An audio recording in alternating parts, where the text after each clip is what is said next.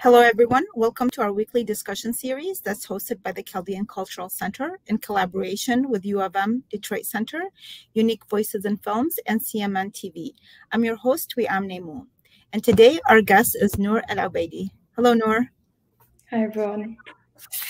So, Nur is a Juris Doctor and Master's in International Affairs dual degree student at the University of Ottawa Faculty of Law and the Norman Patterson School of International Affairs. Born in Canada, Nur's parents are from the Marshes of Southern Iraq. She hopes to someday visit her ancestral waters and learn firsthand about life in the marshes.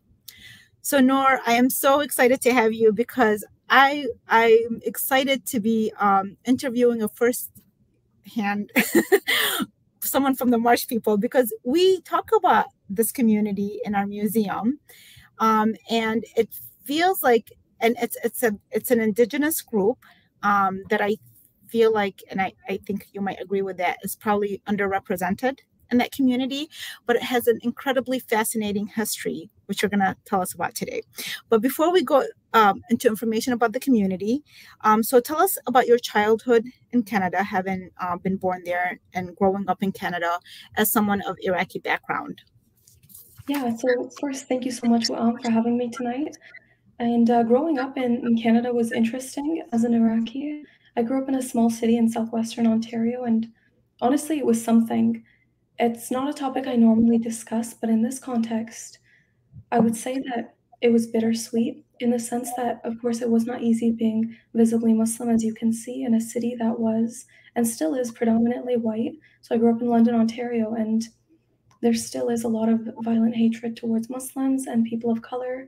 And just last summer, perhaps you heard about it in London, Ontario, there was a Muslim family murdered by a white supremacist when they were walking in the streets. And so it definitely was not easy growing up in a place like that, both as an Iraqi, a woman of color, but also as a visible Muslim. And another thing I found that was interesting, specifically as an Iraqi, is that there's a threat here of kidnapping that I think a lot of newcomers don't expect, because back home, it's like the village raises our children, and if your kid goes out, you expect them to come home. You don't just assume that strangers are a threat to your children. And I think it was very jarring for a lot of newcomers, Iraqis and other newcomers. You have to actually be scared of kidnappings. And so from my own experience, this was something that we were always worried about. So there's like the cultural shock aspect.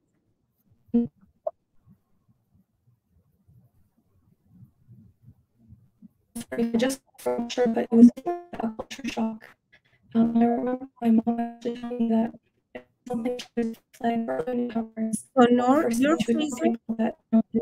you're freezing just a little bit, and I was wondering if maybe the camera was, everything was okay a few minutes ago, but I don't know why you're freezing right now.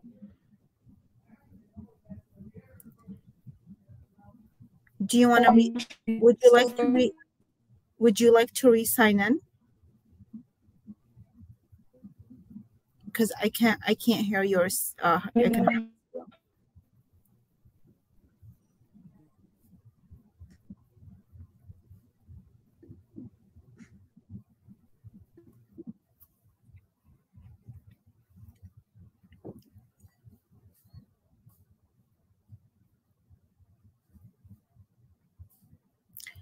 So our interview with Nur will continue in just a few seconds. She's just signing in again. We just had some difficulties with the internet, so we're just going to hold off. But as I was saying earlier, that in the museum, we talk about the Marsh people who have their history back to thousands of years ago. And this is why we're really interested in interviewing Nur and learning more about that community.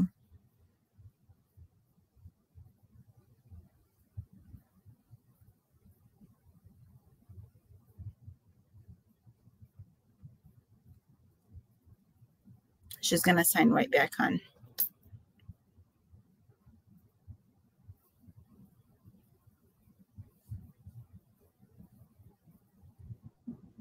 Hi, Nur. Hi, am I back?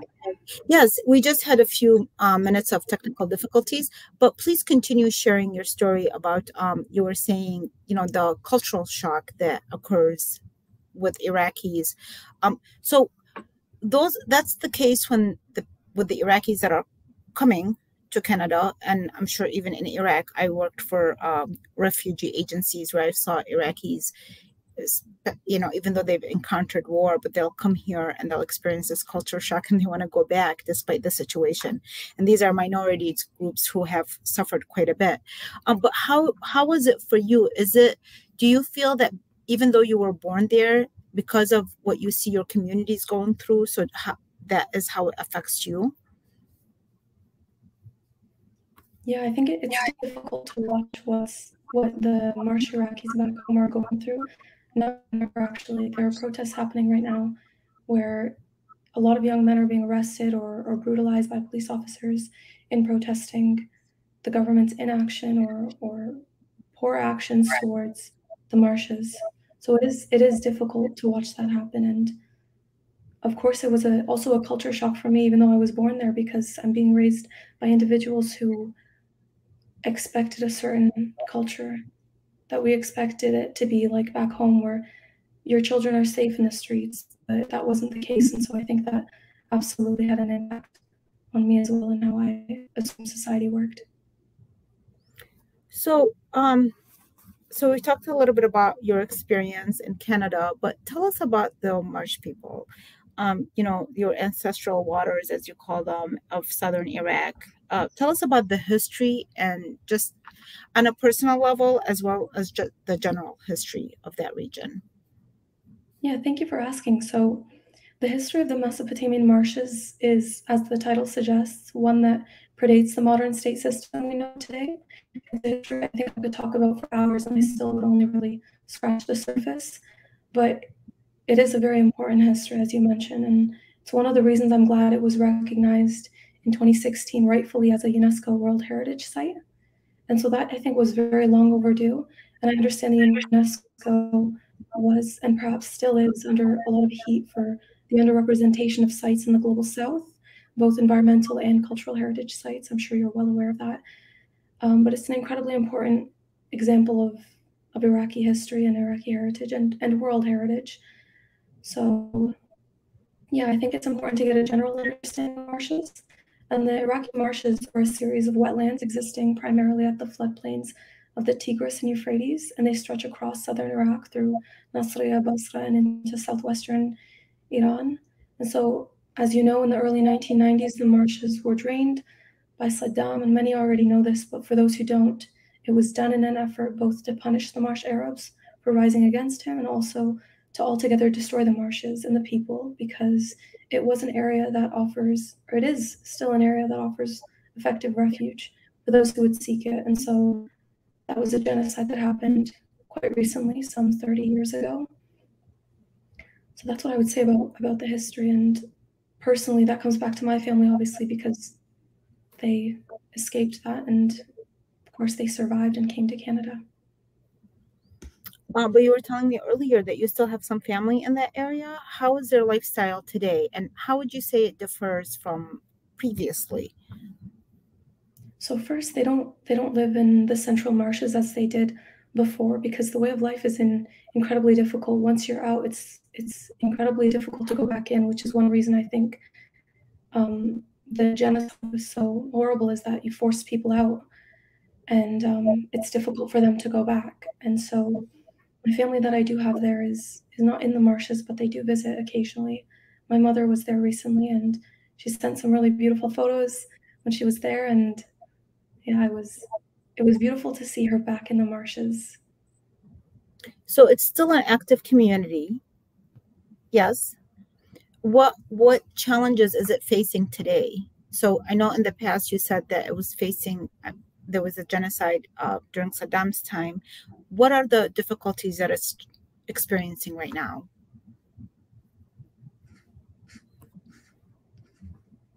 Yeah, so that's a good question. And so I think the difficulties right now is not it's not just the genocide that the Marsh Arabs went through, it's also new and different threats to their way of life and to the marshes itself. So I think another threat to the Marsh Arabs as a collective that's not often discussed outside of the context of genocide is the racism towards the Marsh Arabs. I've heard from Marsh Arab youth around the world that they had no idea they were even from the marshes because their family or their parents decided to kind of forego that identity and leave it behind once they'd left. And they didn't see a need to. It just kind of brought difficulty or stigma or racism. And so I've heard from those youth that they'll show their parents my tweets or they'll show their family, and it'll give them a sense of pride to start reclaiming that identity. Another obvious issue, of course, is the threat of climate change. So drought and unexpected weather and the draining of the marshes itself obviously created a lot of salinity in the water that destroyed the biodiversity. But then we also have damming projects in Turkey and Iran that are lowering the level of water, and obviously that leads to higher salinity levels. And so it's of course not just the genocide, it's also poor management, it's damming projects, it's the racism that Marsh Arabs face. There's a lot that this indigenous community is up against. So when you say racism, are you talking about racism within Iraq, or are you talking about the racism that they experience when they immigrate abroad? That's a great question. I'm actually referring specifically to anti-Marsh Arabs, like specifically in Iraq, the derogatory terms and the stigmas against Marsh Is it because Arabs. of the location? I mean, is it because they're from the south? Is that and how are they distinguished from other Iraqis? Is it through their accent, or what distinguishes them? People just automatically kind of know, when you live in a certain area. In most countries, anyways, you can tell by the person's accent or by their name. So how are they distinguished versus other communities? Yeah, that's a great question. It's really important. So part of it is the accent. I know I've heard stories of women from the marshes marrying into families outside of the marshes and having their accent, ruthlessly criticized, or they're seen as lesser than because that accent indicates that they're from the marshes. And it's not just an accent. Of course, there's also words from the Sumerian language itself that's been carried down into the language that the Marsh Arabs now speak, the dialect of Arabic that they speak. But it's also the individuals themselves, like if they self-identify once they live outside the marshes, or if others identify them for whatever reason. There are words that people refer to the Marsh Arabs as. I won't say the words, but they're derogatory and they're widespread, and individuals use them as slurs against Marsh Arabs. So those words usually mean, or they refer to the Marsh Arabs as being, uneducated or backwards or barbaric. But so you mentioned about the Marsh people using some Sumerian words. So are they descendants from the Sumerians? Yeah, so they are considered descendants from the Sumerians, both in the sense that they're an indigenous group where the Sumerians had previously lived, and also interestingly because their way of life reflects the way of life that the Sumerians lived. So the boats that they use and the houses that they live in and the way that they build those homes and the way that they build those boats and using water buffaloes and living off of the water. So, for example, I've seen tablets that depict images of those homes and those boats and the water buffaloes to prove that that way of life has survived some 5,000 years from the Sumerians all the way down to the Marsh Arabs. And really interesting way of life because people live on the water itself, so their homes float on the marshes and they're completely dependent on the marshes, which is why, of course, the genocide that targets the marshes themselves can be so effective because that identity is tied to the ecosystem itself. So without a marshland, you don't have Marsh Arabs. And yeah, for these thousands of years, despite everything and the droughts and all that, they have survived. What do you think? What do they credit that to? This kind of survival, given that that they are basically living off the land. Yeah, I mean, what do you think is the thing? What's the richness? Because in one of the questions we were wanting to know, like, what's the misconception, about them, or but I think maybe what is their strength that keeps them continuing. And I had shared with you before the interview that after the war, there was a program, an Iraqi program, where a broadcaster went into the marshes and interviewed these people. I was so fascinated by it. I was fascinated by their lifestyle. And I actually honored the way they were living. I thought it was close to the indigenous people of the United States. The Native Americans is the way that they lived. There was that ancient indigenous feeling and strength that you can sense being indigenous ourselves, or being, living amongst the Native Americans. So for me, I saw that was, part of their strengths. But what do you attribute there's the strength of such a community that has gone through so much and yet persevered and yet continues to live fairly similar lifestyle as thousands of years ago? Yeah, this question actually excites me a lot as an Iraqi Canadian, because I do also care a lot about Indigenous people here in Canada. And I was talking to an Indigenous woman the other day, and we were discussing kind of that global solidarity between Indigenous people and how much similarity there was between our ways of life. But I would say that the marshes, living there is, from what I've heard, it's not easy. It's not an easy way of life, even without the genocide, even without the racism. Even if you separate all of that, the life itself is not easy. So we're talking about a group of individuals that are incredibly resilient, honorable, dignified. They have a very rich culture to them. And what I would say is it makes it even more sad that they were denied that pride in their identity so recently, because that history is thousands of years old. And so I think what I'd like to convey most is that the Marsh way of life, it's not one that's easy, but still that doesn't justify the racism that they go through.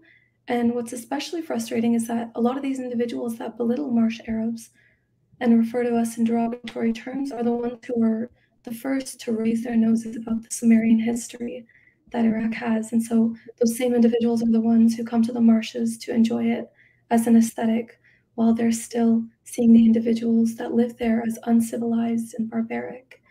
And this idea that Marsh Arabs are uneducated or backwards, it's incredibly harmful and it's elitist. And what I'd like everyone to know is that should a person be uneducated, doesn't matter. Even if their way of life is harsh or difficult, that takes nothing away from their dignity or their value as people and their history. So Marsh I mean, if Arabs, I they think were they're to some of the... put us, I'm sorry, go ahead. Yeah, no, I was just going to say Marsh Arabs are some of the most honorable and generous individuals I've ever come across. So there's a great deal to be proud of in that resilience, that existence, that survival. Well, I'm sure like if anybody were to throw myself and you into that community, us educated women, we would barely survive. So I think it says a lot about how we don't know how they do it. Yes, there's the resilience and all. We understand that there's something very, very deep and very ancient that they have that we need to learn from. And so given our understanding and our appreciation of that community, what is being done to preserve that community, if anything? Is there a lack of, I mean, I'm sure there is a lot, but what is being done and what more needs to be done for that community? Yeah, and thanks for saying that. That actually reminded me as well that this idea that we have of education is obviously a very westernized perspective at this point, but they have a great deal of indigenous knowledge that is priceless. So when individuals claim that they're uneducated, what they're doing is taking a certain idea of education and placing it on individuals that have a different way of education. But to answer your question about preserving the way of life, I think there are a lot of efforts by some really incredible individuals.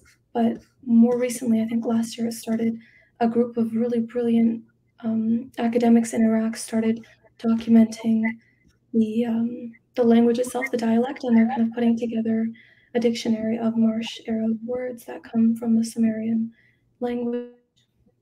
So that's being done. And then today, actually this week, there have been protests, and the youth are facing a lot of backlash for that, but they're protesting in support of the marshes.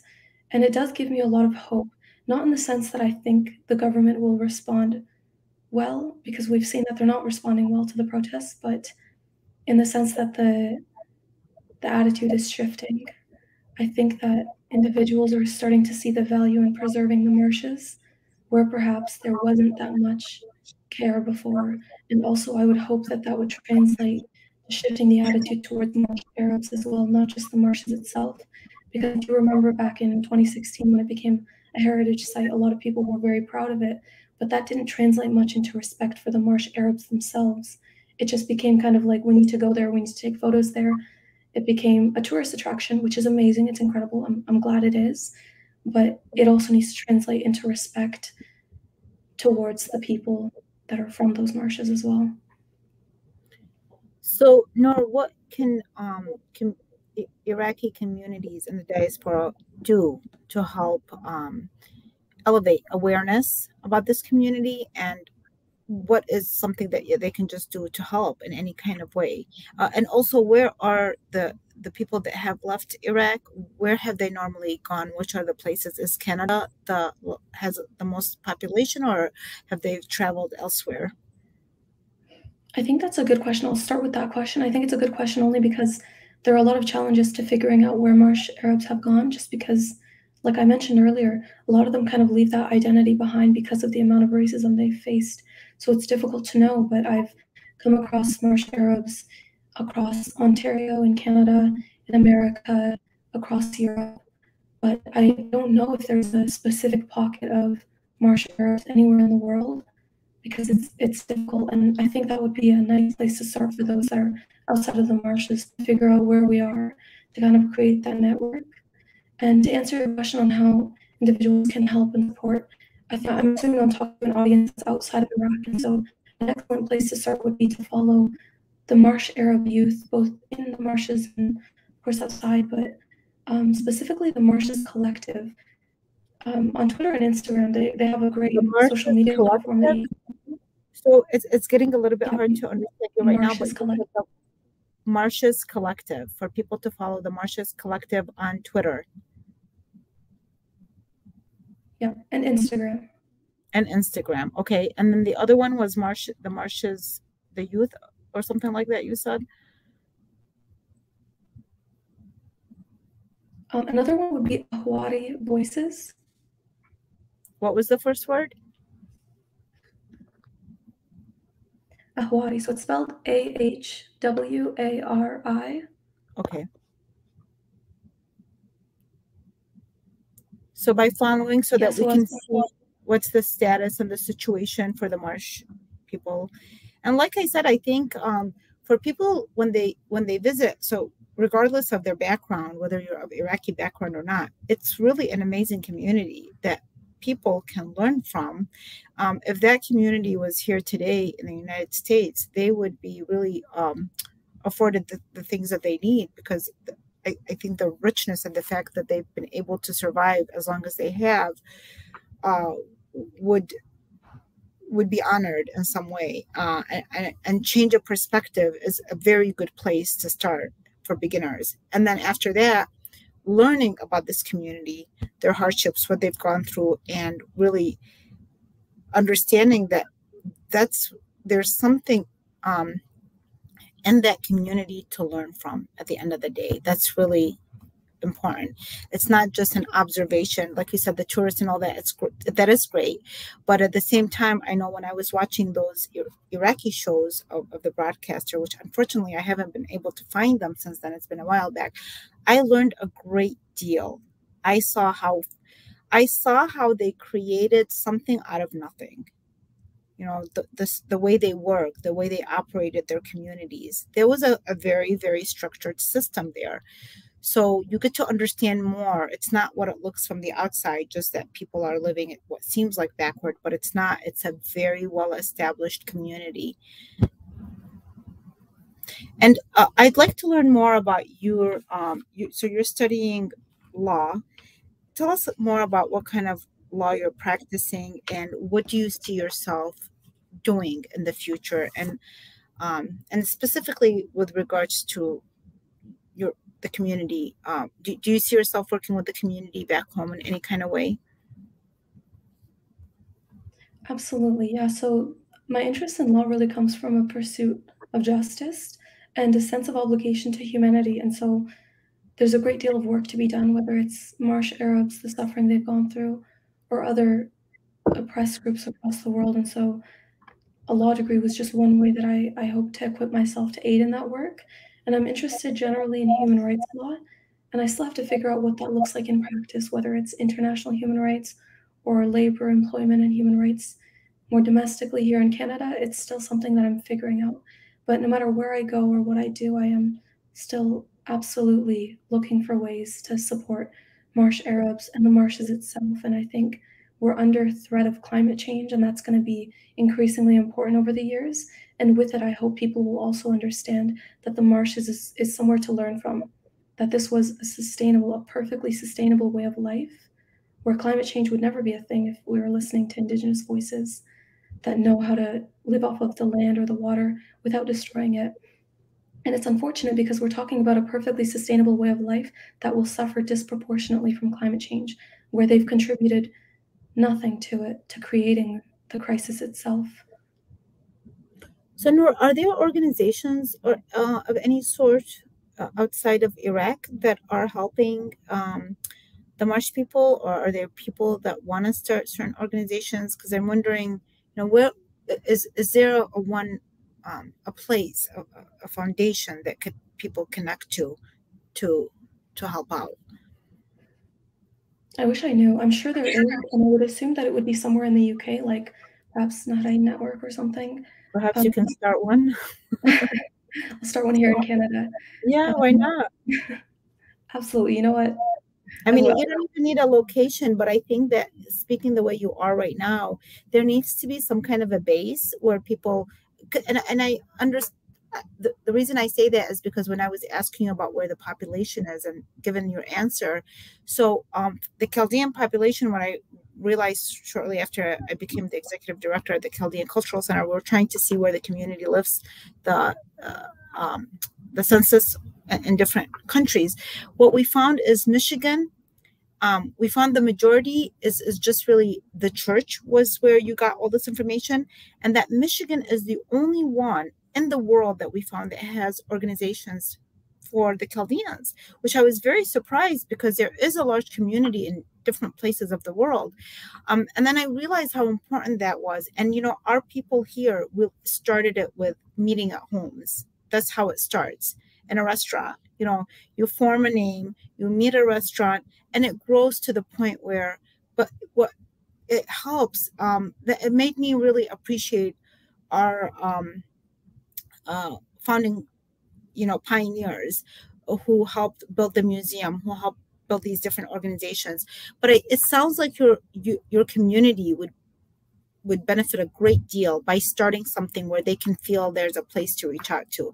And given the degree that you're going to be involved with and stuff, and that you're already representing them, it would be just so easy to just establish something. It just sounds like one of the needs. And we're very happy to highlight their works in the near future in various ways, as I had mentioned. But I give you so much credit for putting yourself and taking on that role, because I know it's really not an easy role. It's not an easy role to speak for a community and describe it and all the things that you're doing. But I'm sure we're going to be seeing a lot of you more in the near future, don't you think? I hope so. I think they have a great person representing them. So they're very, very lucky to have you. They have a very great person representing them. I'm so happy something like that is happening, because when we share that in the museum, we are very excited to learn more. And I have to tell you that the people that we give tours to when we talk about the Marsh people, they're very engaged, they're very interesting. And so if ever there is something going on, or if something is formed, we would pass this information on just so that you know, and whoever is out there. So, but we have very little time left. So any last words? Well, I actually just wanted to thank you. This was incredibly inspiring hearing about your work that you've done. And so thank you so much for featuring the Marsh identity on your segment on minorities in Iraq. So thank you from the bottom of my heart for doing that. It means a lot to us as a community that's underrepresented. Well, you're very welcome, but we're not done, right? We have a lot more to do. So this No, is you'll just be the hearing more from beginning. me. Yeah, yeah. We're just warming up, okay? Thank you so much, Nur, for joining us and for giving us this valuable, very rich history. I advise people just to go online and research the Marsh people. There's so much to learn. They're so fascinating, and they're very lovable too, by the way. That's another thing, that all the stuff that you're telling me. So what I noticed about them, and again, this happens also with Indigenous people a lot, is that despite all their hardships during their interviews, and they were getting you see the most, like, the strength and the humor and the positivity inside of them. So just right there, that's a lesson to learn about life. So thank you everybody for watching, and have a wonderful day. Take care. Bye-bye.